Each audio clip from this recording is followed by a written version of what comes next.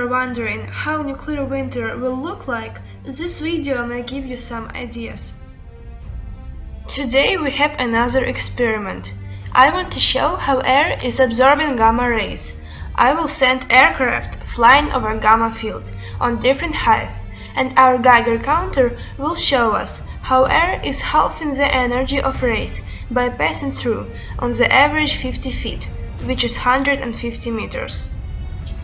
This knowledge can be useful for researchers who want to send aircraft ahead of themselves. Knowing attitude and radiation levels, one can easily calculate the level of radiation down on the ground. Now we're flying through gamma field.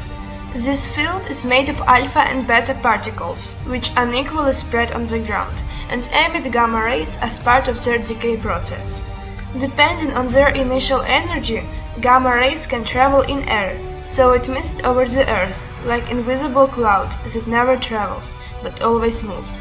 Step forward, step back, and you see different readings. Now, quadricopter hovers at one place, so you can see now readings of Geiger counter in fixed position also vary. Radioactivity intensified towards the ground. We call it gamma field because alpha and beta rays won't travel further than 12 centimeters. Alpha and beta tend to stay on the ground or go into the ground. Chernobyl is a place where you can drive a vehicle without danger of hitting any of a living thing. Wild boars not count. In the sky is the same. Here you can fly your drone freely. Angry birds not count. Over wasteland, I can fly my drone as far as battery lasts, and I never lose signal. This area is free from electromagnetic fields. The only fields that are here are gamma fields, and today we are going to explore them.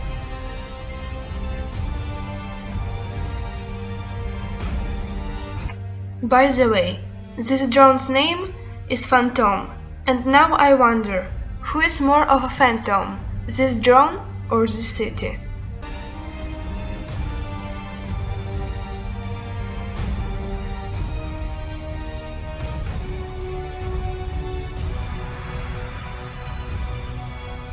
In Chernobyl, when we see high radiation figures, we never know if source of this radiation was there since the time of an accident, or if it was brought by some nuclear baron, who not long ago has dumped here a couple of containers with high-level waste.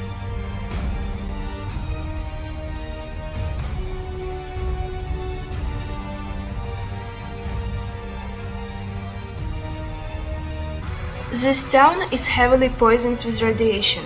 Just imagine, more than 30 years after the accident, and it's still dangerous to go here without respirator.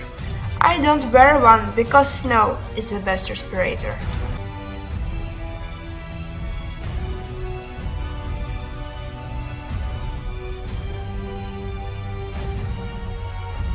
Someone wrote on a bus stop, "We'll be back."